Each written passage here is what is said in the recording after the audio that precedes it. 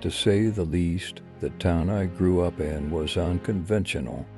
To say the most, I'm surprised I didn't die due to everything that happened in the 16 years I made that small, sleepy town my home.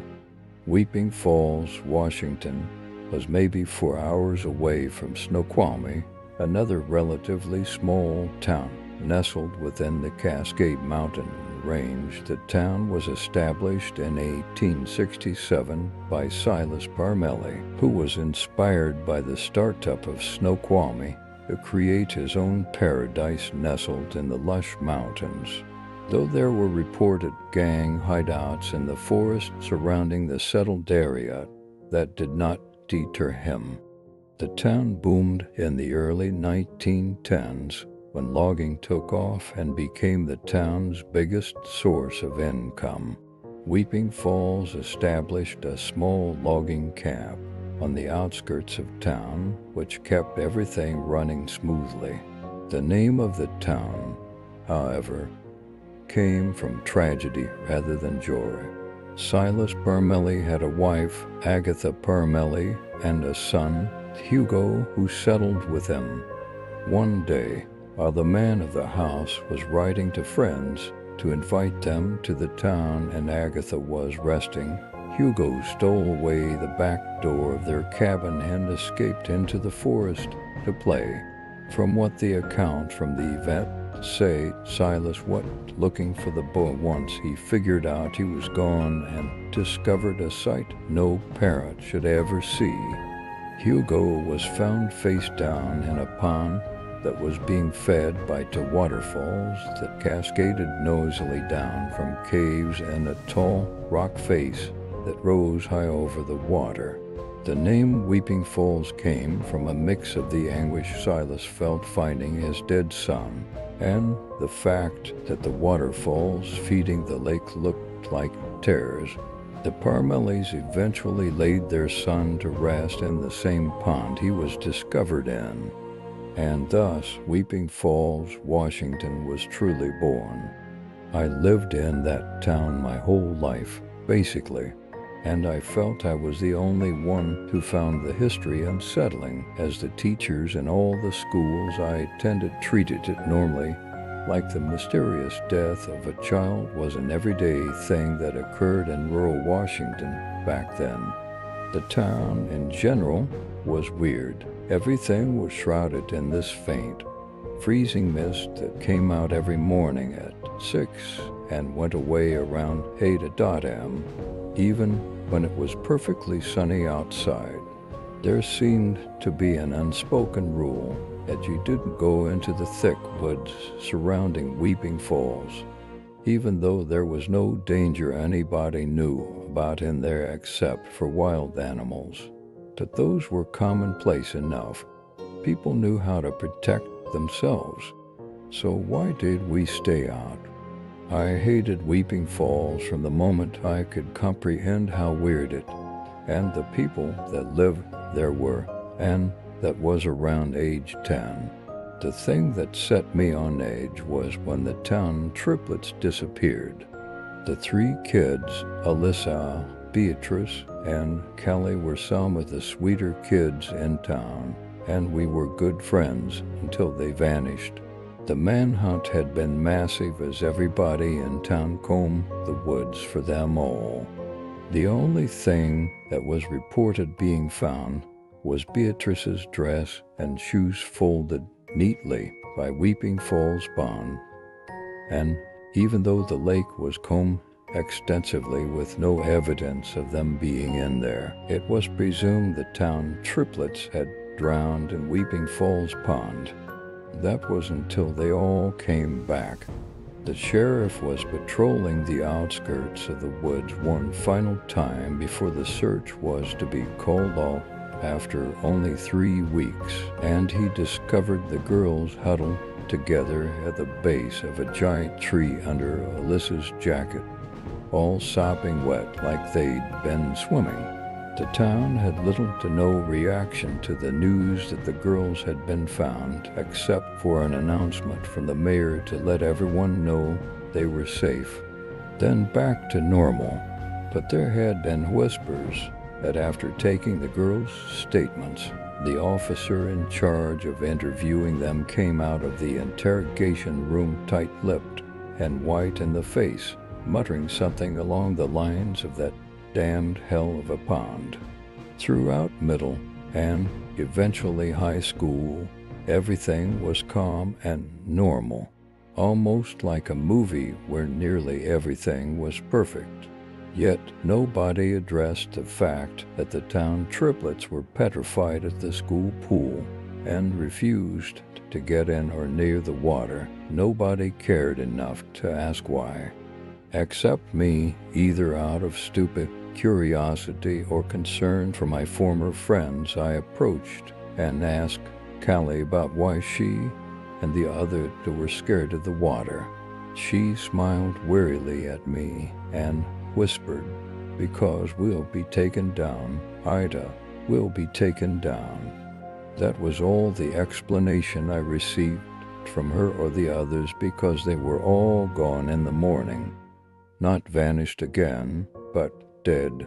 The news reported that the girls had been found in Beatrice's room with slashed wrists and a singular note that read, "We could not take it." Could not take what the report left me with more questions than answers, and I desperately wanted answers about why they killed themselves, answers on why nobody seemed to care except me and the girls' parents, who stood outside the home with sad eyes watching the paramedics wheel out the bodies of their home, answers on what the hell was going on here.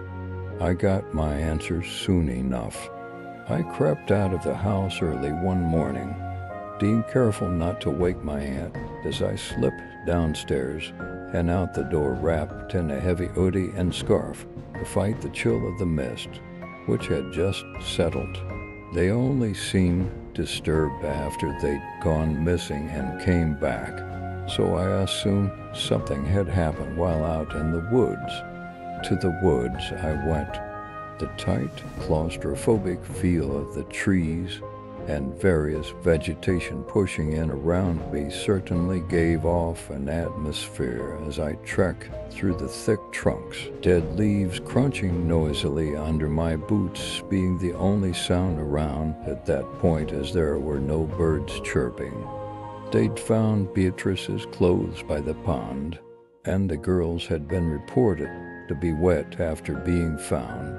So something must have happened at the pond to induce such fear of water. What else could have happened? I found Weeping Falls Pond and the clearing around it soon enough, as I'd been following the ever-increasing sound of running water from the falls to reach my destination. Besides the water cascading into the face of the pond, the water was oddly calm, small waves emanating from where the waterfall made contact. It was quiet as I approached the water and sat on the edge of the pond cross-legged, listening for any sound and watching for every movement that occurred around the water. It was quiet as I leaned over the water when noticing something moving near the bottom of the water, slowly making its way to the surface, myself beginning to back away from the edge. It was quiet when the skeletal hand shot noiselessly out of the water to clasp itself around my throat, fingers digging dangerously deep into each side of my neck as I clawed at it, breath struggling to get to my lungs as it used me to pull itself partially out of the water.